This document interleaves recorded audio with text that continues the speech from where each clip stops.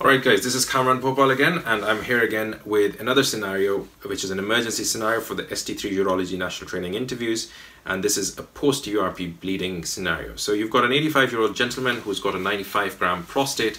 He is post-URP on aspirin, atorvastatin and bisoprolol. He stopped warfarin 1 week ago and his INR is 1.1, and the catheter shows bright red blood on fast irrigation. How would you assess the patient? So have a look at my previous prioritization videos. I've very comprehensively discussed how I will assess a patient with post-URP bleeding. And if there's clots in the catheter tubing, what will you do? So all of those: check catheter patent and irrigation running, bladder washout with 50 cc catheter tip syringe, and remove all clots from the bladder and restart irrigation at full speed. Then they ask a question: there's no improvement in hematuria and the catheter is draining, what will you do? So you will put 50 cc in the balloon, put a catheter tug either with inline traction, attaching it with the leg or with weights besides the bed, and adequate resuscitation with blood products and clotting abnormalities correction. Okay, so the bleeding continues for 40 minutes with 40 minutes of traction. What will you do? So inform the consultant, anesthetist, theatre coordinator, arrange ITU bed post-op, appropriate consent or best interest form. So which consultant? So your own consultant or the operating consultant and the on-call consultant.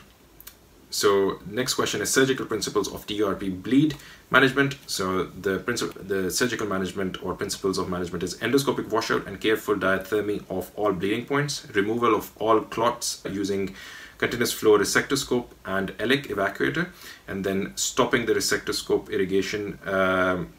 Stopping the irrigation via the resectoscope may identify bleeding points due to low pressure, and that will also help with stopping the bleeding.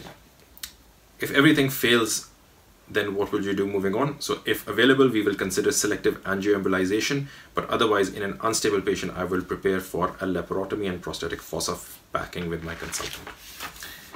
Right, so last couple of questions. So what are the stages of hemorrhagic shock? You don't really need to know excessively about this, but the things that you should know about is there's 4 stages or 4 classes of shock. So class 1, 2, 3, and 4. Class 1 is if there's less than 750 mils of blood loss, the heart rate is normal and the blood pressure is normal. So heart rate is less than 100, blood pressure is normal. Then you've got class 2, which is 750 to 1500 mils of blood loss.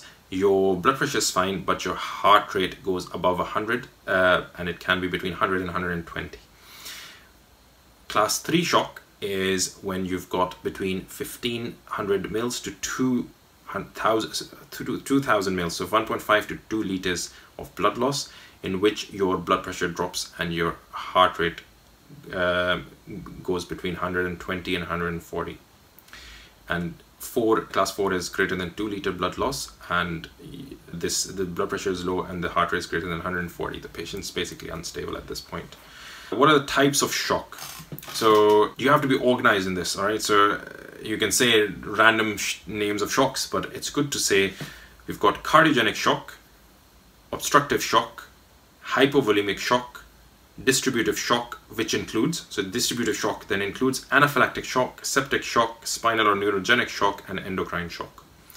So you can also give different types examples as well. So cardiogenic shock such as myocardial infarction, obstructive shock such as massive pulmonary embolism, hypovolemic shock such as dehydration or massive bleeding or hemorrhage, or distributive shock such as anaphylactic, septic, spinal or neurogenic, and endocrine shock. So this is how you classify shocks. Hopefully they won't ask about these, but if they do, you know the answer, and it's quite straightforward.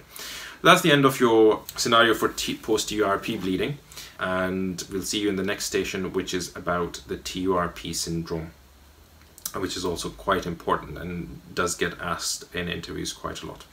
All the best, and I'll see you next time.